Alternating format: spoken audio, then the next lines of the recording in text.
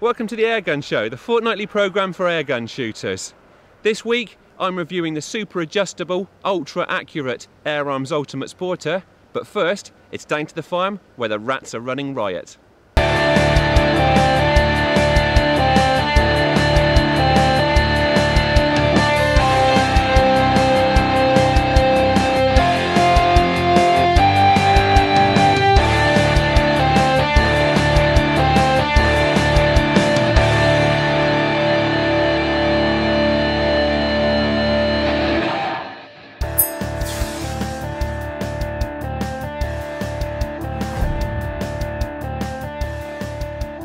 This farm's got a real problem with rats. Now, rats being nocturnal creatures, I tend to shoot them at night, either with a lamp or night vision. It's far more productive than daytime shooting.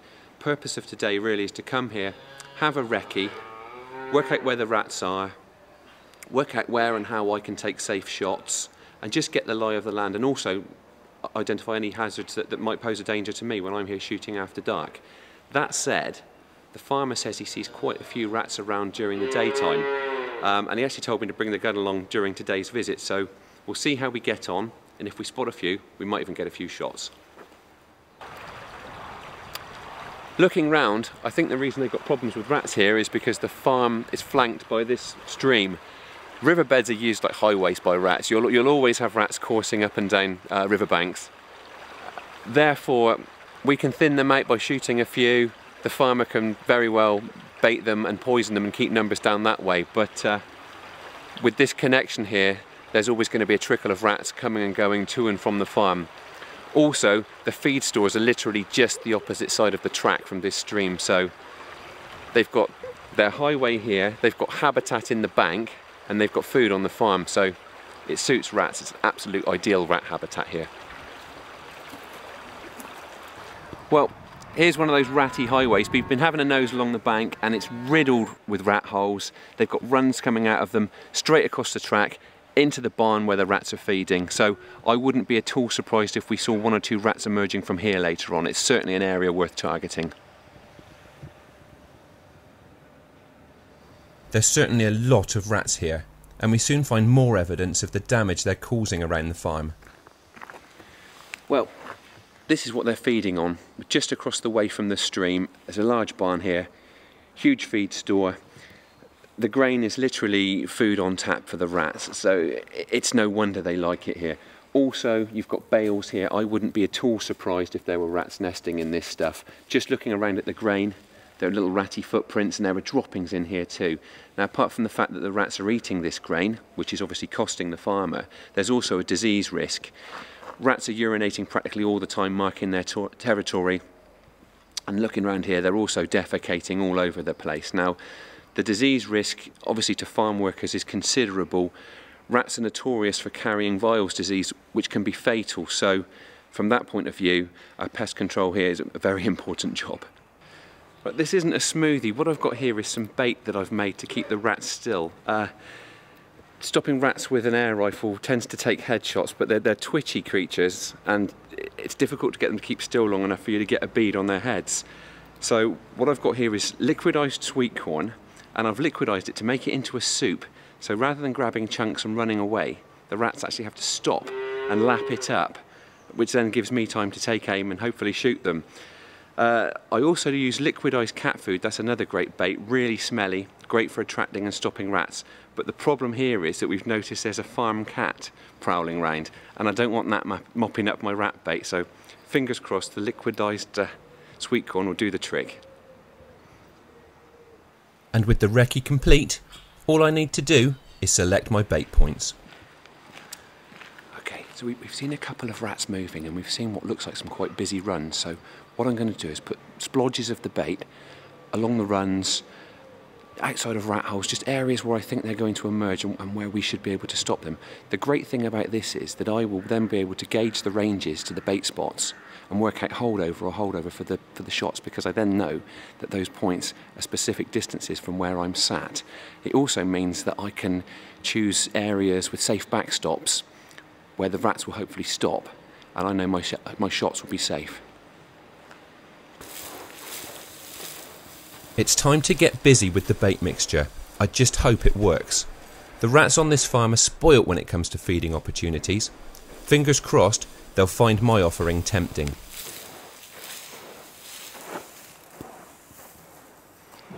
There are even rat holes in this sand heap here. They've literally set up home in there, and there's a heck of a busy run across the top, so this is certainly an area that I'll be earmarking for later on. With even the biggest airgunning tasks, you've got to start somewhere. And I'm setting up in the barn right by the feed store. I've got my shooting seat and my BSA Ultra, all set for some comfy rat control.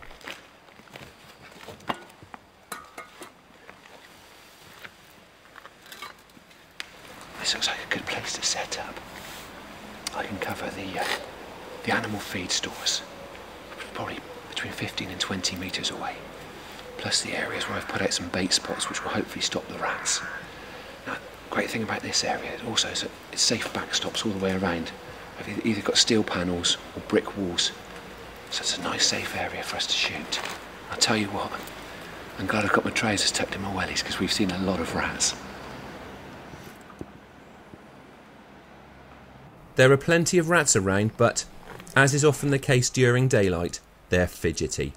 But my ruse eventually proves too tempting, and one presents a suitable target by the elevated bait station above the feed.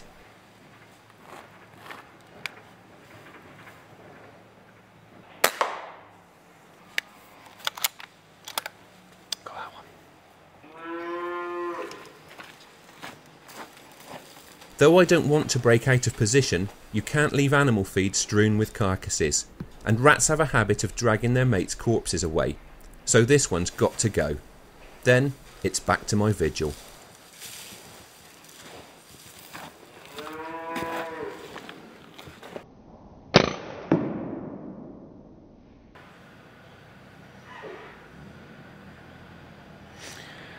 This is a classic airgun pest control situation. A lot of airgun shooters often feel underpowered and worry about the power levels produced by their airgun. Start thinking about going across to FAC power levels. Now, I love hunting with firearms air rifles, but in a situation like this, you really couldn't use any gun other than a legal limit airgun. The low power is a massive advantage. You're in a confined situation. Using a gun like this does away with the worries of ricochet. As long as you use safe backstops, the airgun just lends itself perfectly to farmyard pest control.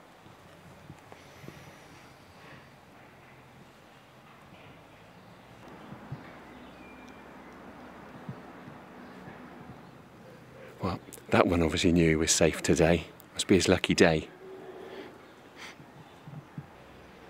And when the dove clears off, I get a shot at another rat.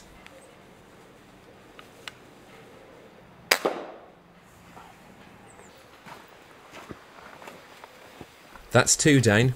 Not a bad start, but only a small dent in this rat infestation. I thought I'd hit it hard. This location is proving fruitful, so I decide to stay put. And the longer I sit in wait, the more chances I get.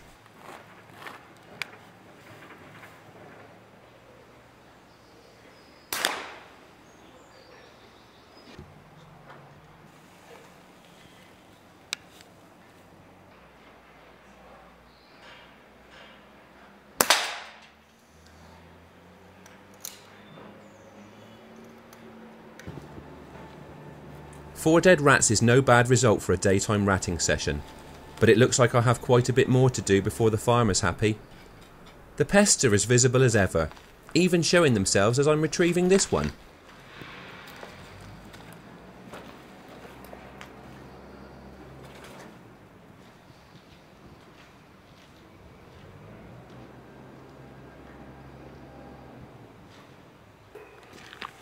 But there's no sense in worrying. All I can do is clear up the problem in a professional manner. This was meant to be just a quick recce, but with so much shooting to be had, I'm finding it hard to leave.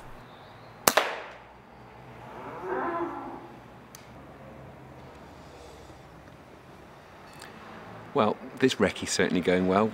We've been here about an hour and a half and we've already got 5 rats nailed, so brilliant. It's been a long time since I can recall seeing this many rats moving during daylight. I just think we'd have a field day here after dark with night vision or lamping kit. but I'm going to stick around and give it another hour or so and see if we can bag a few more.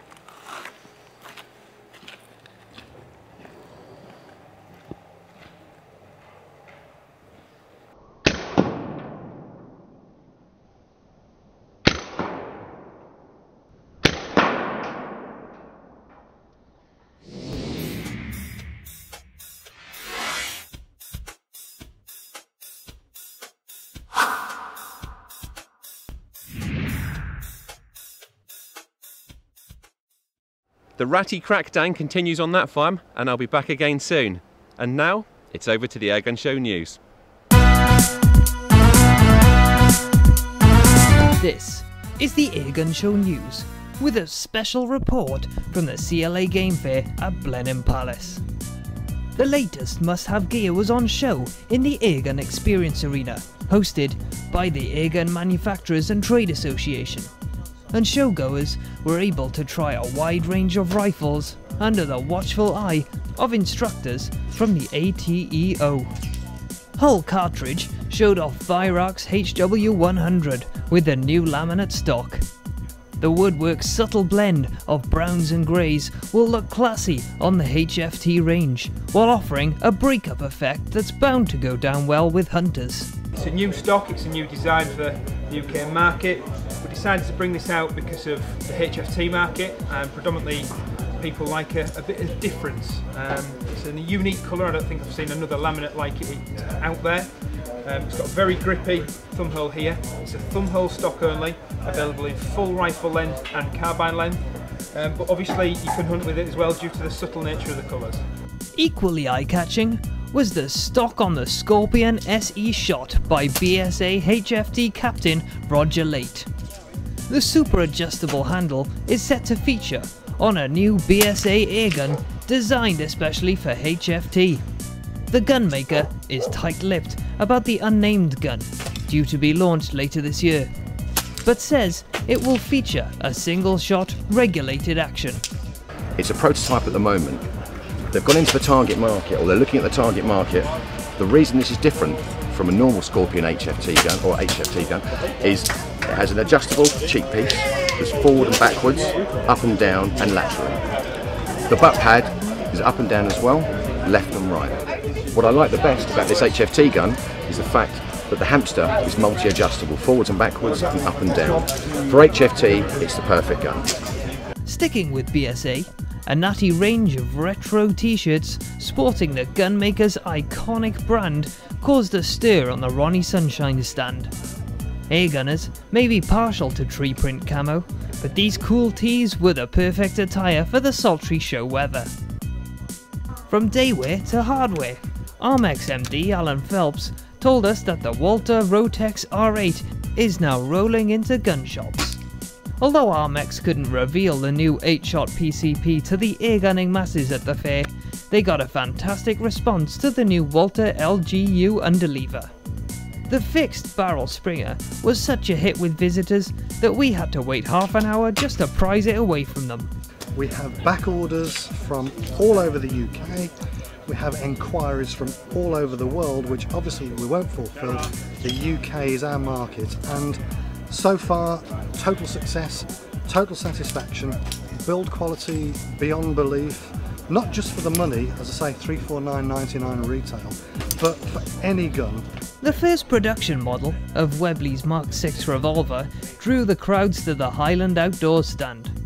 The CO2 powered air pistol is styled exactly to the original gun's specifications, save for the safety switch on the right hand side. It operates exactly the same as the original. You have dummy rounds, which you place a BB in the front, place them in, a CO2 canister under the grip, and it fires single and double action. We've had a lot of really positive response for this. The 6-shooter is expected to retail at around £180 and should be in the shops just in time for Christmas. Another mean-looking airgun, the Crosman MSR77, was causing a stir on the ASI stand. Many of you will look at this and recognise an M16 look-alike. It's the new tactical look, which is all rage. We've had a lot of interest in this at the Game Fair.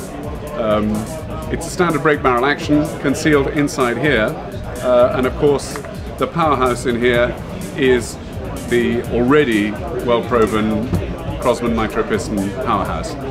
So smooth to cock, very, very consistent indeed, and it comes with a 4x32 scope and mount.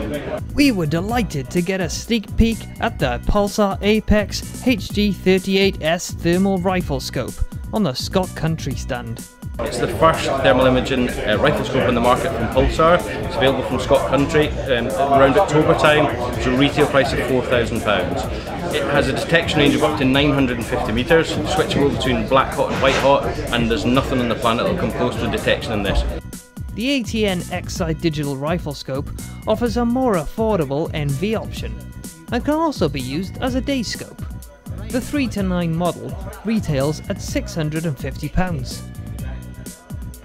Good old lamplight is still as effective as it ever was, and the InovaTech Rangemaster has just got better thanks to a new collimator head. This is an accessory that quite simply adds on and replaces the reflector, and what this does is to collimate the beam, which is to project the beam of light rather than reflect the beam of light. You can get some exceptional distances with this, and we also have screw-in filters. So this allows you quite simply to screw the filter on, and hey presto, there you have your yellow light. Another nifty accessory grabbing attention at the show was the POA green airgun laser sight on the shooting party stand. Green lasers historically have been significantly more expensive than red lasers, and I've never fully appreciated why. But if you go to our website, you'll be able to get the full technical detail, but it basically involves a lot more electronics and several diodes. But what it does do, the green laser will give you 50 meters of visibility in daylight and up to 2,600 meters of visibility at night.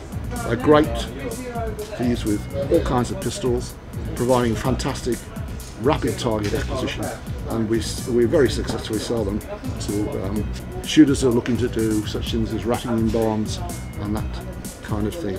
The whole kit retails at $49.99 and literally ready to go out of the box.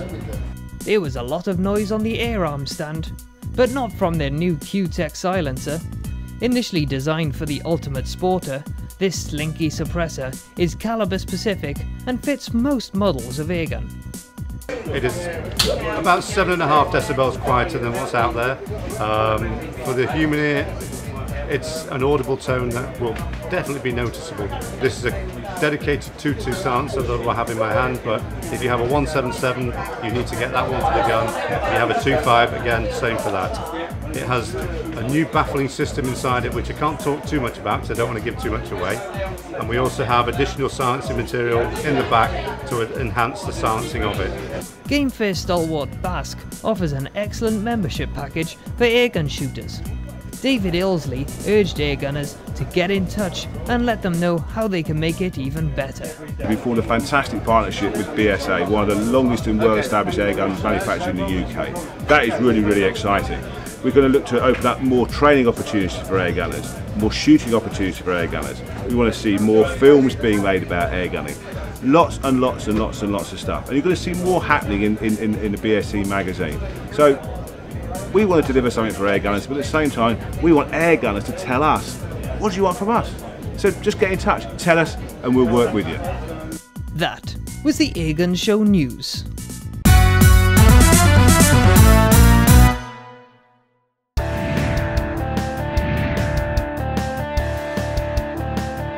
This is an interesting take on the Air Arms S510. The Ultimate Sporter variant comes with this very eye-catching, ultra-adjustable, ambidextrous stock, a spare magazine, an accessory rail, and Air Arms' new caliber-specific silencer.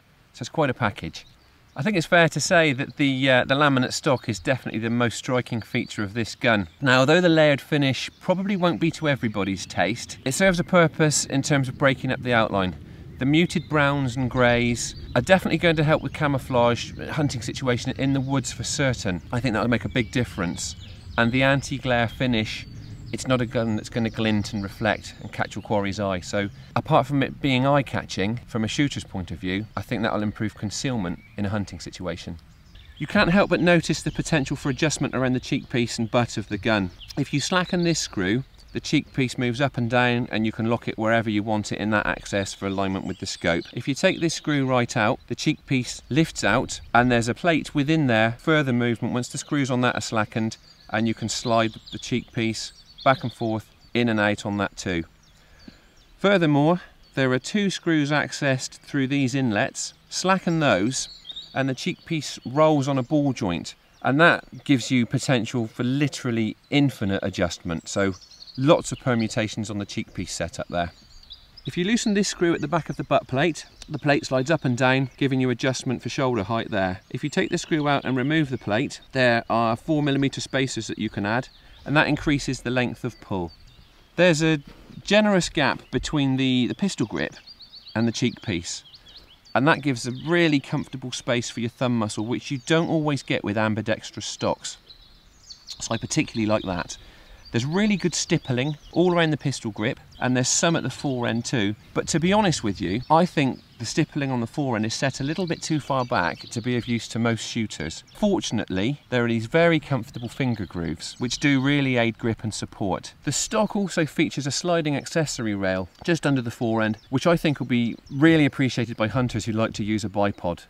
You don't need to mess about with the screwdriver fitting your stud, it's already there. The stud slides back and forth within the 190mm rail, so there's a lot of adjustment there, and that means you can get balance just right.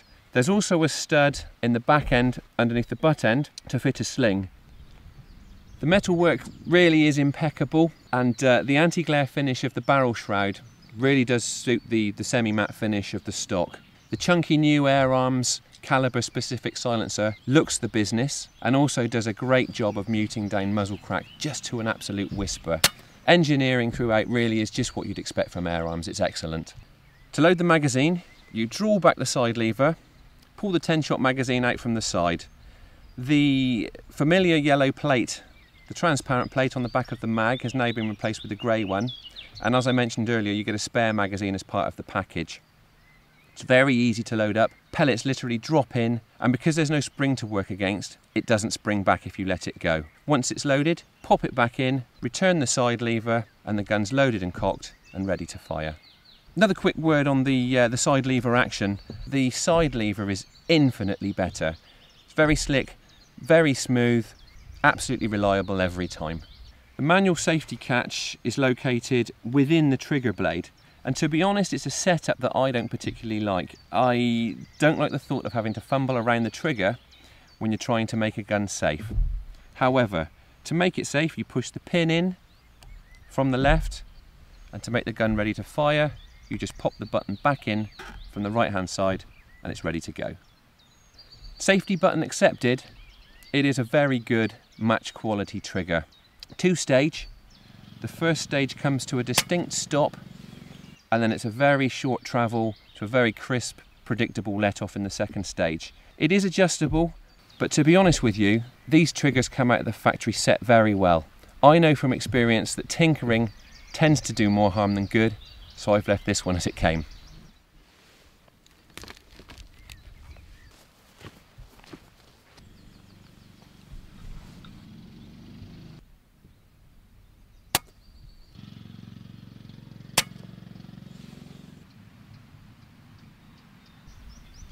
I can't really fault that for a 5-shot group. 25 metres with 4.52mm Air Arms Diablo field pellets, which seem to suit this gun an absolute treat. Well, the circle there is about 10mm across, and I'd say that's probably roughly what the size of the group is, so can't fault that for performance. It's certainly a very accurate gun. Now that's due to a combination of factors. Obviously, all of the adjustability that gives you that terrific fit, the well-engineered internals, and the match-grade barrel. It's not difficult to see why target shooters are such fans of Air Arms guns. It weighs in at just over 3.5 kilos unscoped, and that's a gun that most shooters are going to be able to manage. It's the sort of gun you can carry around the chute all day. It measures in at a shade over a metre, so it's a fairly compact gun. It'll handle well in the confines of a hide or around farm buildings. I'm not sure about the Ultimate Sporter label. To be honest with you, with that very square fore end, and all the adjustment, it looks a lot like a target rifle. But then, great stock fit makes for accurate shooting, and that counts for a lot in the hunting field too. So it should probably be called the ultimate all-rounder. Price tag, £892 is quite an outlay, and that pits this gun against some stiff competition. But then again, it's a very impressive package, and the stock fit that you can achieve once you've made the most of all that adjustment really does have to be felt to be believed. It is a great little gun.